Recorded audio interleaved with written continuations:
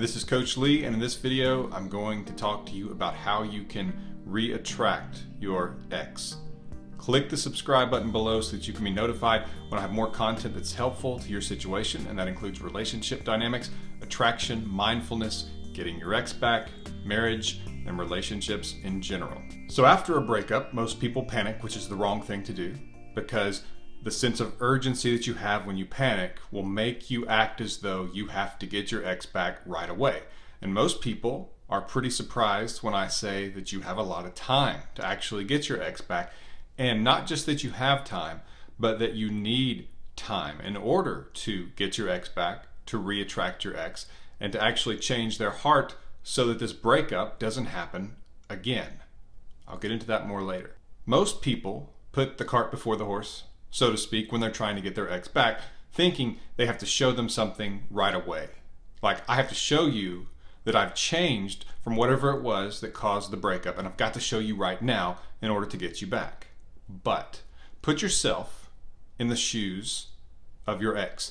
If there was an issue, and it was an important issue, and your ex had dealt with it a long time, they had had this flaw, they had either mistreated you, they had not been thoughtful of you, they had struggled with a dependency on something, be it alcohol, food, drugs, or some other destructive addiction or habit, or any number of other things, and this was a struggle for them. And you broke up with them. And all of a sudden, a day later, 3 days later, they fixed it. Oh yeah, no problem anymore. Let's get back together because I fixed this. You would probably doubt it. Any kind of extreme change like that, when we're talking about something long term, a quick change is usually suspect. Not just that, but you also would be more likely to think, well, why didn't you change this while we were together? If it was that simple for you to change, that simple for you to improve or overcome. So it wouldn't make any sense. It wouldn't be believable. You would doubt it. And that would make you actually think of this person in a lesser light. They actually wouldn't be as attractive. If you were to go to your ex and say, okay, I fixed this. If it was that quick, that fast, it would seem artificial, and it would also be unattractive because they would think that you were trying so hard, that you did it this quickly, and that you weren't even true to yourself in terms of taking the time to grow and change and make a better person of yourself. They may not put it into those words or think of it that way, but that's the feeling that would usually follow. They would think of you as being artificial, as living for them only, living to be whatever they wanted you to be, which is not attractive. You should live for yourself. Now, you can live for another person as well. You can have a joint life together, joint goals. But if you seem artificial, as though you're just doing whatever they want so that you can get back together, that can be very unattractive, which is the last thing you need right now, because breakups are caused by a drop in attraction. They may give you all kinds of reasons. I need to work on myself. I'm not ready for a relationship right now. It's not you, it's me. Those are all just BS. I'm just being honest with you. You can just about insert anything there. They're saying something to you that they think you will not be able to argue with, because they don't want to argue about it. They don't want to have all the drama typically associated with breakups. They don't want to see that they've hurt you tremendously. They don't want to have to explain themselves. They don't want you to make them feel guilty enough that they take you back and then they have to break up with you again. And so they'll tell you something that's just so vague and deep and spiritual sounding that you can't even argue with it. I mean, what do you say to someone who says, I need to work on myself? Which is just such a common cop-out breakup that I hear people tell me they've been dumped that way. There's no counter to that. You can't say anything to it. It's so personalized and vague. Because really, if we're being honest, they could work on themselves while being with you. So there's no reason there. It's just some bunch of BS so that they can get the easiest breakup possible, which is what they want. The true cause, the root, the motivation to dump you is that attraction fell. Now, it can fall because there were things going on. Any of those things that I mentioned earlier about being inconsiderate, about maybe things aren't equal. They do things for you, they show desire towards you, they make you feel wanted, you don't return it. Maybe it's rudeness, poor hygiene, the need for a better haircut. Even shallow things like that over time can cause a little bit of a drop. And you may say, well, I don't want to be with somebody who could lose attraction for me that easily. Well, usually it's multiple things. It's a bunch of things that over time build up and compound and cause an emotional drop in attraction. You see, it usually is not from a physical drop in attraction, because usually that's a temporary thing. And if you have a relationship with this person, it's based more on emotional connection, companionship, and a feeling of family. Physical attraction, while important, don't discount it. It can fluctuate, just like they all can fluctuate, but it's processed differently, and usually the emotional connection is what keeps you in the relationship. But it can have effect on emotional attraction, that is physical attraction, especially if they feel like you're not making an effort, you're not even trying, you're not doing what you need to do to be fit or to look your best or to be well groomed or clean or well dressed or whatever. Don't blame me, I'm just a messenger. Sometimes it can be shallow, but over time it can affect them emotionally, and it can certainly be deeper. It can be that there's become routine to the relationship, or they start to feel like you two weren't, quote, meant to be, whatever that is in their minds, that they thought, this is what my relationship would be one day.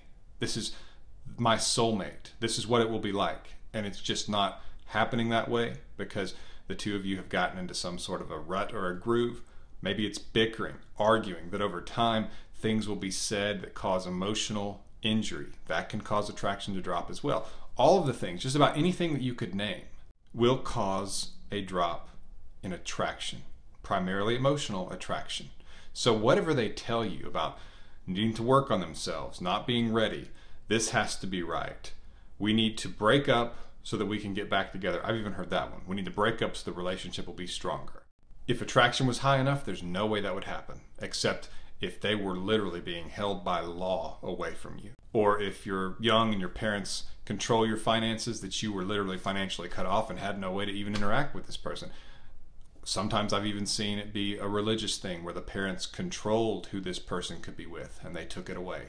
If it's not those things, then it's based on a drop in attraction, or they would be so attracted to you that they would be with you. It's really that simple, and you can make arguments about that and philosophize about that all you want, but 20 years in the relationship recovery service, and I can tell you, you were broken up with because attraction fell. So, if you were to try to make some drastic change quickly, it would not be trusted, first of all. Second of all, it would appear that you were changing yourself only for them and not making changes for the better for you, which you should do it for you. It's okay to have them as a motivation as well, but primarily it should be for you. And thirdly, your ex would not be ready. I have another video that's called Why Your Ex Must Be Ready. And it talks about something I'm going to share with you briefly here, but first, click the subscribe button below if this content is making sense, so that you can get updates when I have more content that's helpful to attraction and relationship dynamics. So just click the subscribe button below. Now, I use the reference to a cake baking in the oven a lot when it comes to getting back together with your ex. And what I mean by that is that when I was a kid and mom would make cake, I could smell it pretty quickly. Within a minute or two, you can smell that beautiful sweetness that makes you think of holidays or birthdays. And you want some of that cake. But here's the thing. It's not ready yet. It's just pudding at that point, and it's kind of nasty. So my advice to my mom that she did not take was just turn the oven up as hot as it'll go, and that cake will be ready in a minute. It made sense to me because growing up, what most things in life amounted to was if you work hard enough, fast enough, get enough people on it, get enough tools, you can get this thing done in a hurry. I mean, houses that used to take a year or two to build, now we can do in 3 months because we put enough people on the project, we have enough equipment, we work day and night, and we get this thing done in a hurry. That's not true when it comes to relationships or cake. Cake, you will just burn the cake. It'll burn that quickly. Or part of it will be cooked, part of it won't. The texture won't be right. It will not be what you want it to be. It won't be cake. And so if your ex has not had the time they need, because if they broke up with you, their heart, their mind, the combination that makes them themselves, their soul, whatever you want to call it, is in a place that can't be with you right now because emotional attraction has fallen. And so part of the equation to actually improve this is time. It's not just that these processes or processes take time.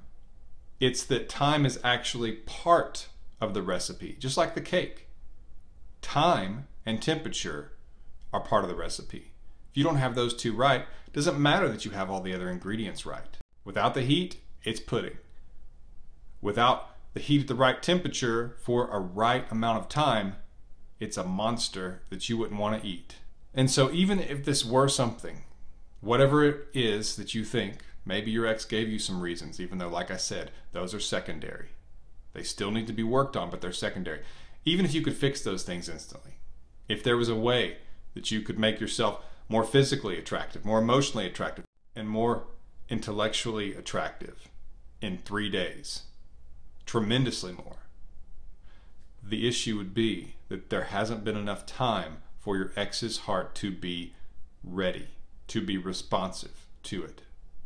And so you have to allow for that time. As a matter of fact, sometimes when people respond too quickly after a breakup, like a lot of times I will tell a client, or someone will make a comment on my YouTube video, I went into no contact. 3 days later, they contacted me wanting to get back together. Yay. While that's certainly good news, I usually kind of am cautious to just throw the celebration party yet, because it can be more easily messed up at that point, because this other person hasn't had enough time on their own to learn your place in their life, to see that they hurt when they're away from you, and to not want it to happen again, and to be wise so that if things ever do go south in a bad way in the future, that instead of leaving, they'll want to work on it because they know they want to be with you because they experienced not being with you.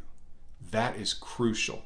And I tell so many people, especially those who have the attitude that, well, if they break up with me, forget it. I don't ever want to be with them because they wouldn't have broken up with me if we were meant to be together, if they really loved me, if they were really attracted to me, if they really wanted to be with me. And so it's just not going to work out. That's actually not true. A lot of the times, the best, strongest relationships come when there was a breakup, because the two people have to actually learn and experience not having the other person and what that means, and that they want the other person in their lives forever. Because no matter how wonderful your relationship or your marriage, you will have days and times of doubt. When they come, wouldn't it be great to be able to say, no, I've experienced being away from them and I don't want that. I know what that's like. That doesn't mean that you should wish for a breakup or break up with someone, because that actually does add more moving parts, more risk, and potentially a long-term hurt that's difficult to get over. But I will not dismiss the clear evidence before me from 20 years in the relationship recovery service that shows me that relationships can be exceptionally strong when the two have learned that lesson, and when there has been time away for them to see that they want the other person forever and they do not want being away from them. And you may say, well, I wish they just knew that when they were with me without having to leave me. And I get that, but sometimes that's how humans learn. And sometimes it can be a beautiful thing, because if they are able to go away and feel that they must come back, they've learned something tremendous. And they are less likely to do it again, because they know that the oven is hot. Maybe because they're baking a cake. So time is important. It's part of the recipe. This is good because during this time, you can work on those things. You see, no contact, and the time that you are in no contact starts to resurface and increase the attraction that's needed for your ex to want to get back with you. I have a video called The Mind of Your Ex During No Contact, and one called Stages Your Ex Goes Through During No Contact. Very important videos. It would be helpful for you to watch. I will link to it in the description below here on YouTube. But basically, you going into no contact will have an attraction increasing effect. It will impact your ex in that way. That's the goal, is to get attraction to go up. Now, if it goes up enough, that's the issue. Often it does, and that's when they reach out. But when they reach out, they usually are close to where they need to be, but not there yet. And that's where it's key. So attraction has gone up because you've gone into no contact. Now, the great thing to do here is that when you two get face to face, because your ex contacts you, you two speak, the idea of getting coffee together, getting lunch, something casual comes up, Sometimes the person can be very direct and just say, I want to get back together with you. This is ridiculous. I'm so sorry. All kinds of things like that. Play it slowly. Say something like, I'm open to having coffee. How about we have lunch? Something casual. Don't fully mirror what they're saying yet, because we want them to still feel like there's some ground to make up. We don't want to just give it to them all at once, or else they kind of feel that maybe their concern that they were losing you was just for nothing. And we also want to keep moving them towards you. And the way to do that is to keep them chasing. And so though you don't go away from them, you don't rush to them either. And so you stay casual. You don't get all excited and say, this is all that I've ever wanted. Thank you so much. You don't say anything like that. So when they do see you face to face, which is so important, because I've seen couples where they just text and text for a few months even, and it just slowly begins to fade away. You've got to make face to face a priority. And you also need to do something to get past the hump and get your relationship back fully to, quote, how it was before, even though you don't want that relationship again. But I'm just saying in terms of the status, which is not my favorite topic because sometimes people put too much emphasis on that, but it is important. Don't just dismiss it as worthless or unimportant. So when you get them face to face, if you can show them those changes then, because you've had enough time. What a lot of people are surprised to learn is that the 45-day mark is actually when the chemicals that are produced by your brain associated with separation anxiety are actually at their highest. Now, it's not right on day 45 for everybody. Somewhere around there. It can be day 38. It can be day 56. But somewhere around there is when the separation anxiety chemicals, so that's what's produced by your brain that make you feel separation anxiety from this person, for this person. That's when they're the highest. So that's why I will tell people somewhere between 45 days and 75 days are when your odds are the highest that your ex will contact you, because it gets more difficult for them usually if you stay in no contact and you make them feel the silence and your absence and the fear of loss. That's when the odds are highest you'll hear from them. Now, between 45 and 75 days, that's a great amount of time for you to be able to make some serious changes to yourself that are improvements for you that are needed, because sometimes they're right. Maybe you do need to improve in this area. Look at it and determine if your ex is right. Usually there's something to what they say, and they're actually telling you why attraction fell. But you can't just say, okay, I'll fix it and attraction will come back quickly. That's just not how it works. One example I'll give is, what if you were at a party and someone who was very physically unattractive to your eye came up and started telling you that they would be the best girlfriend or the best boyfriend you've ever had, that they would do all these wonderful things for you, that they were a great conversationalist and all these things. Well, that may be great and well and good, but that doesn't mean that you instantly become attracted to them. Physical attraction at the start is very important, and that's not the example that I'm giving right now. My point is simply that attraction cannot change on a snap. Usually it takes time. Physical attraction can happen right away, but once attraction has fallen, it takes time for it to be able to come back. Yet another reason for that time to be in place between you and your ex before you two meet up after the breakup. And so you can make some physical changes in 45 to 75 days. You can lose weight. You can maybe groom yourself better, have better hygiene, update your look. You can also make some intellectual changes in 45 to 75 days. You can read a book, you can start learning an instrument, start a new hobby, become a better conversationalist. There's all kinds of resources for that. You can learn how to make more of an effort and show more concern for the other person, show more consideration. Ask them how their day was going, those kinds of things, as far as learning how to be a better conversationalist, but also showing interest in the other person so that they feel heard and cared about. So there's all kinds of things that you can do, and I obviously shouldn't overlook emotional health. You can do a lot for your emotional health in 45 to 75 days. That's not entirely what this video is about, but you can start seeing a counselor, you can start seeing a minister, you can start working on your dependency on alcohol or drugs or video games or whatever it is, so that when you two see each other, you are more attractive than you were. And so then you have this great little package of you have stayed away from them, which has caused them to have the fear of loss. I go over these things in my video, stages your ex goes through during no contact. But your ex will see you as being strong because you were able to stay away. They will experience the fear of loss. They will have already been way past the relief phase or stage. And they will see you then through the eyes of feeling more attracted than they were, but now also they are seeing something that is more attractive to them emotionally, physically, and intellectually, as much as you can. We should always be working to improve ourselves. Yes, I know what a lot of you are thinking. You should be loved for who you are, and I'm not suggesting otherwise.